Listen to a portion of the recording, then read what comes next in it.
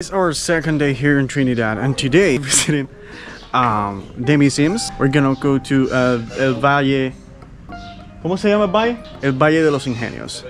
That's one of the places that I couldn't document the last time that I went to that place. And today we're gonna go there. We're gonna do the canopies, hopefully, and then we're gonna go to the beach, which is gonna be Playa Ancon. It's beautiful. I always say that it's going to be like Paradero in this area, and stay tuned if you want to see those places, guys. I always say this, but if you want to come to Trinidad, you don't want to go for a luxury place, which I highly recommend you to do if you have a lot of money, because you want to have a fancy place. But in this case, if you're looking for some nice spot like this one, for example, which is Roberto's house, I'm gonna put the link down below with his WhatsApp, so just in case you want to be in touch with him, because this place is insane. As you can tell, look at this. It's beautiful. I mean, you're gonna have like this terrace for you. You're gonna have only 2 rooms, just in case you want to have I don't know, maybe some friends that are gonna be traveling with you. Roberto offers breakfast, just in case you want to have that included. That's gonna be right here, and it's gonna be insane. I mean, super good. So guys, right behind me, those people that you see, that's because in here in town you can do free walking tour. That is going to be, of course, completely free, and at the end, if you want to tip them, it's completely up to you. It depends about how much value you got after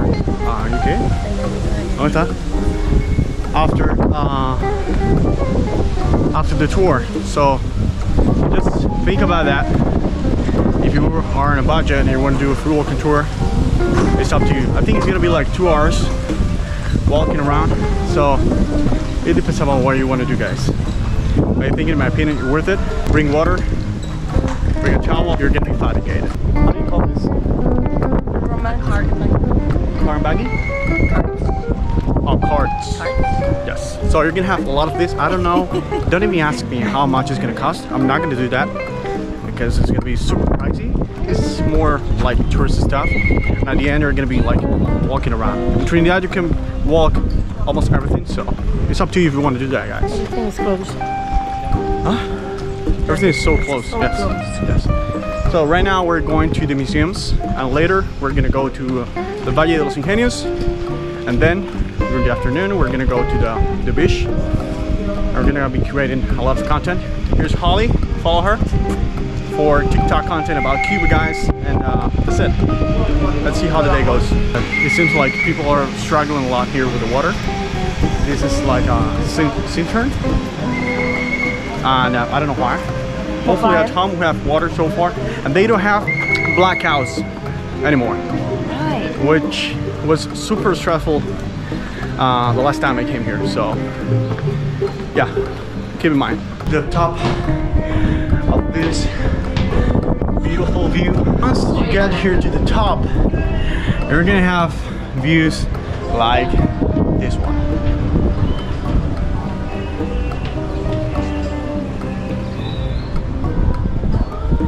Which are gonna be completely like panoramic view of the city of Trinidad. So think about coming here. Actually, if you want to, you can go right there where you see those people. They're tourists, but they're like walking around taking photos, and you have like a top view of the city, of the monuments. That's the valley now. How do you call that? Where we're going tomorrow? Valley. I know. Yeah, but Tope. Oh, the That's name where, of it. yeah. That's where Tope de Cuyante is. We're going tomorrow right there, so we're gonna be on the top of the mountains. And yes, guys, I recommend this. Beautiful. Yes, you can see the sea, the beach, super panoramic view. What I love about these places, and for example, if you go to Havana, you're gonna see a lot of places like this that you can bring your own pen, marker, whatever, and you can mark the wall. So it's gonna be like the best way to say I was here. So I recommend you to do that. So I recommend you to do so. If you want to do that, guys, it'll be the best way to leave a mark here and say, hey, I was here. So right now we're inside of museum against bandits, and all the rooms still have different rooms, and all the rooms are going to be telling you different stories. So this is the right place if you want to know about the revolution back then. Actually, this thing here, let me show you. This thing here is going to be telling you about the history of Cuba before the revolution and during the revolution. So I mean, we're going to do a museum tour before leaving. Hopefully it's going to be after tomorrow, because right now we're not going to have time to do that. But I highly recommend you to visit the museums besides doing a free walking tour, because it's the best way to know exactly what was happening in Cuba back then, right? Although you probably don't like the history, but I always say that if you want to know about Cuba, you must know how Cuba works and why Cuba used to be working like this. So think about that and come to this beautiful spot. Something that I wanted to talk to you about is that so many of you ask me about taking photos here, and if you wonder how is that people take these type of photos, they are professional photographers. Sometimes, for example, that picture that you saw, kids and the school, you gotta have a license to do that. It's not like, hey, I want to go to school, I'm gonna want to take some videos, I want to take some photos. I mean, you could do that if you have any like friends, someone that could help you to do that. But at the end, they're going to be asking you a lot of questions, because you have to show a reason why you will have to do so. In my opinion, people on the street, if you want to take photos from them, it's not going to be that easy. You got to ask for permission. I know so many of you are going to start commenting, hey Alex, I've been in Cuba, I have taken a lot of photos and nothing has happened. But well, in my opinion, I don't know, maybe they know that I'm Cuban, but when I go with my camera on the street and I want to take some portraits, because probably they think that I'm going to be promoting something against revolution. I don't know. You know, people think about a lot of things, so you don't know actually what they're thinking.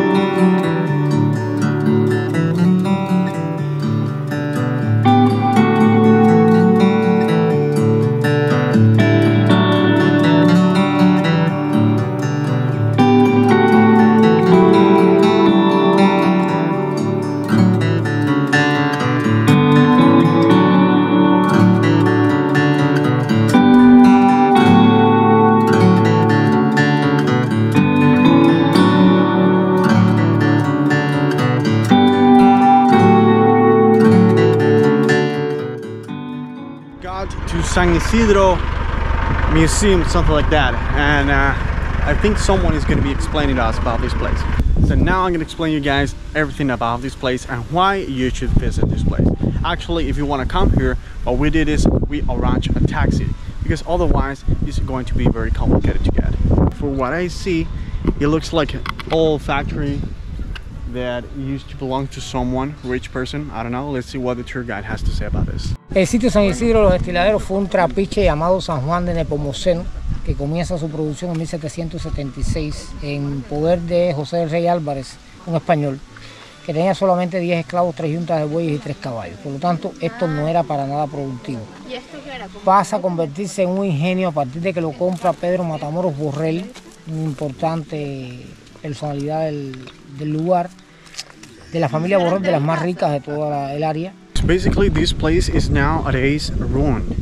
Like, it used to be a big, huge factory, sugarcane factory from a rich person. I'm not gonna go deep because we're having the tour right now. So if you want to come here, highly recommend you to do that as well. So let me know in the comments below, and we can arrange a tour for you.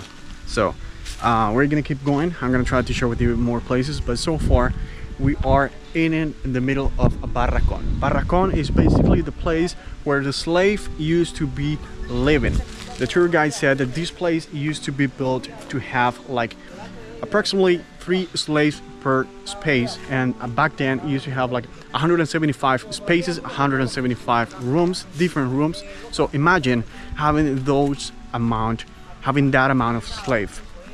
the other thing that he said is that this place was not productive at all. Actually, that's one of the reasons why the owner back then sold this place. And the question is, why this place belongs to the government? The owner decided to give this place to the government, to the Cuban government, in exchange for a new house in Trinidad. That the name of that property nowadays is San Isidro Hostel. And who lived there now, Alex? Well, the people that used to be working for that person back then, and now they have the house. So it's very weird, but at the same time, it is what it is. So yeah, but it's really insane here, guys. It's beautiful. You have like a great view, and I wonder how much money you could have to have all this property only for you. This square that we have here used to be one of the rooms. For example, we have 1, 2, 3, but this used to be one of them. How much history you're gonna find in this place. You're gonna find these ceramic building materials, which are insane because these are probably 200, 300 years old. I was wondering why they destroyed this place and not the tower and the house. And the tour guide said it's because the tower and the house, it has like thermal water that used to be like medicine water, stuff like that. And that's the reason. And that's incredible. I'm gonna take a lot of photos. Hey guys, if you don't follow me on Instagram, go and follow me on Instagram right now, because I'm gonna be posting a lot of photos about not only this place but the entire trip in Trinidad. So check that out.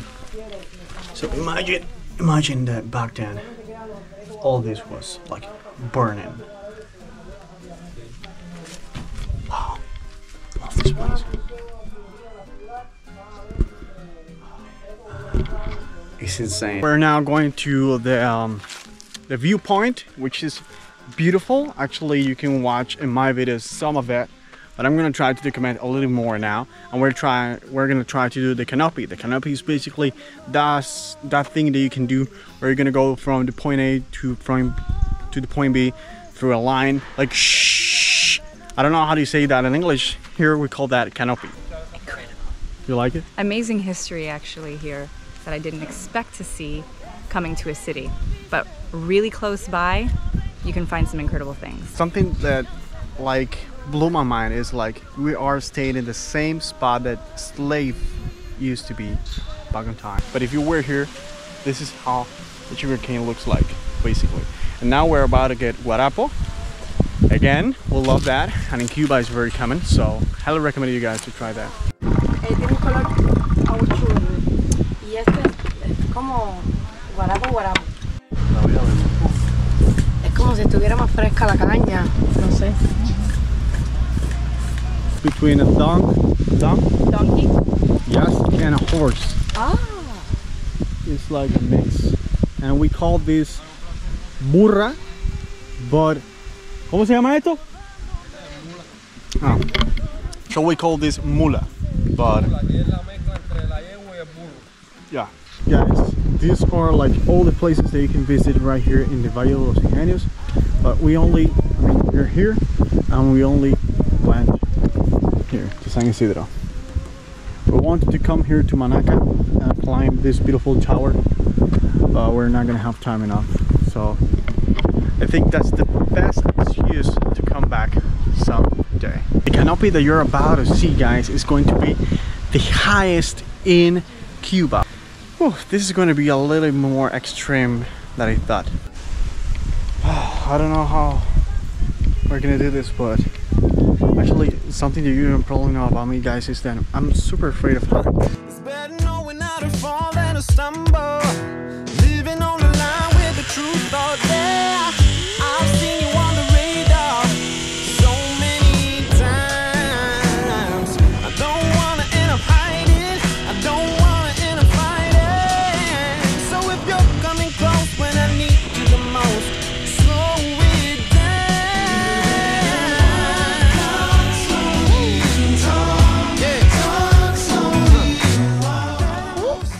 I would think that you have to fight against that fear. For example, in my case, heights are one of them, and here we are. I'm doing it.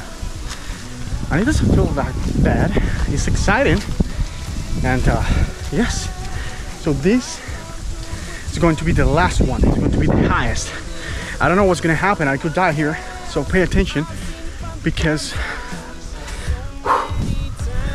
this is going to be the one.